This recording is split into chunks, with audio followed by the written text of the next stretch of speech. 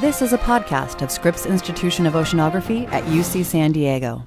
To learn more about how you can support Scripps, visit us online at scripps.ucsd.edu. So far, 2008 has shaped up to be one of California's driest years on record. Even when the current drought cycle shifts, climate change and a growing population suggest that the way we use water will never be the same as it was.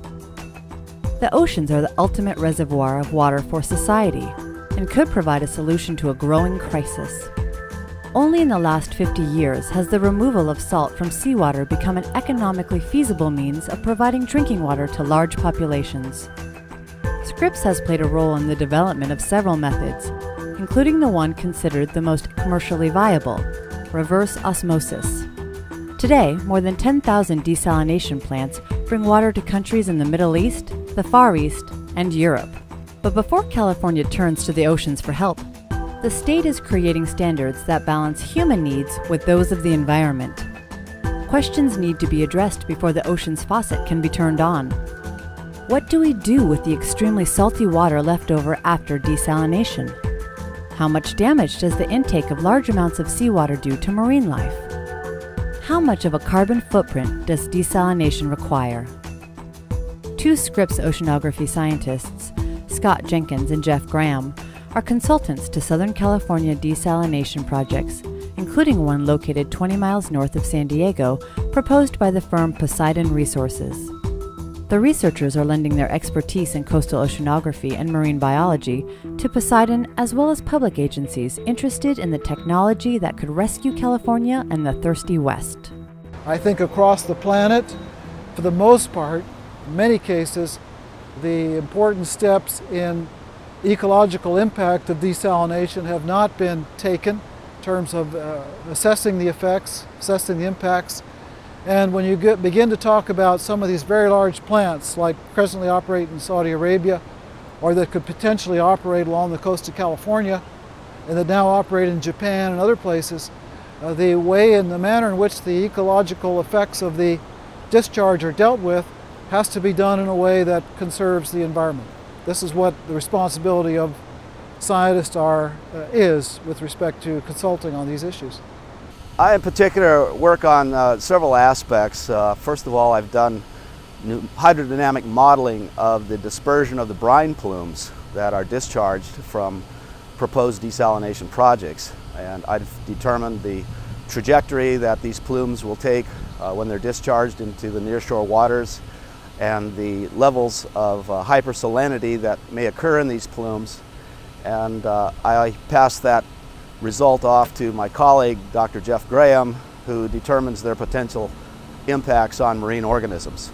The important point to start with is that the salinity of the ocean in the area around the Encina power plant and all through the southern part of the California current is 33.5 parts per thousand.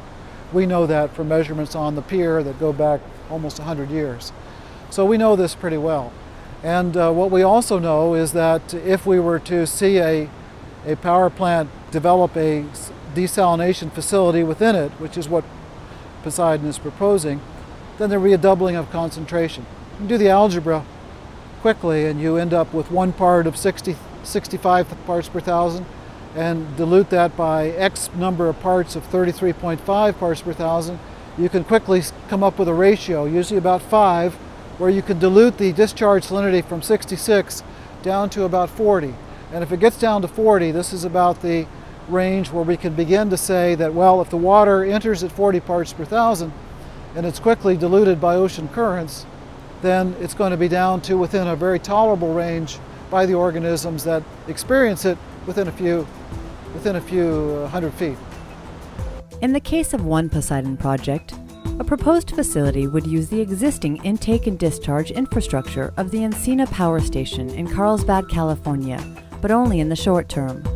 The power plant could be decommissioned within 20 years, and when it is, a new set of environmental issues will arise, especially in the areas of entrainment and energy consumption.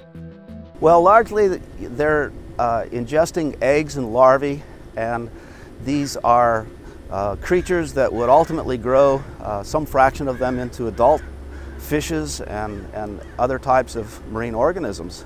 So if they are killed in the process of entering a desalination process, there is a certain productivity that has been foregone that has to be somehow made up. And that's what this mitigation issue is all about. The reason the mitigation issue is so important is it bears such a high cost, and the financial feasibility of some of these desalination plants could be jeopardized if the mitigation should become too large. We're all experiencing now this tremendous increase in the cost of fuel products, and whether we use electric power generated from hydroelectric dams or electric power generated from power plants to pump water to Southern California, it's going to have to be pumped. So the cost of this water coming to us is going to go up. Similarly, the cost of making water using high pressure filtration is going to be expensive. And there's probably, we're expecting there'll be about an ecological trade-off in terms of the carbon footprint by just making the calculation that, well, if we supply water by desal and we don't pump that equivalent amount of water from Northern California, then there'll be a trade-off. The scientists believe existing seaside power plants like Encina are currently the best choices for co-location of desalination plants. Some of the power plants may go away in the near future, but water demand won't. Researchers hope that when California is ready for desalinated water, nature will be as well. The population of the state's going to grow, the water requirements are going to grow, the water distribution problem, particularly Southern California, is going to get more extreme, and desalination is on the horizon. It's going to be part of California's water portfolio. And my hope is that the regulatory process sets the bar high with regard to protecting marine life and ensuring that best available technology is employed. But I hope that it is rationally balanced against the societal needs for these projects in the face of a building water crisis.